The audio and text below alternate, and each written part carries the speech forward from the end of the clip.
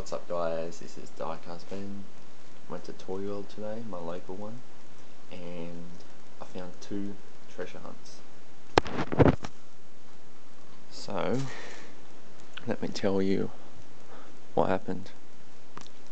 I walked in there and I was like, damn, there's collectors there. But, because I saw a couple of men looking there, and a couple of kids there, and they're looking through this box of Hot Wheels that haven't even been put on the shelf yet. So I waited for them to leave, and when they left I looked through the box, and the first one on the top was a brand new treasure hunt, Combat Matic. You can see the logo right there. Can't really see it on my crappy camera, but right there.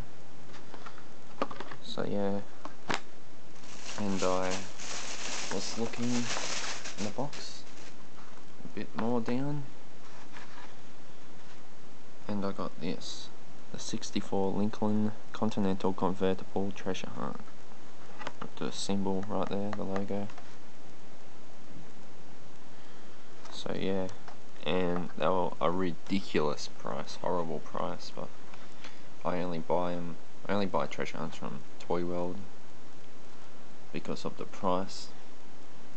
$3.50 each, so 2 for $7, which is disgusting. Yeah, so I only buy treasure hunts from there.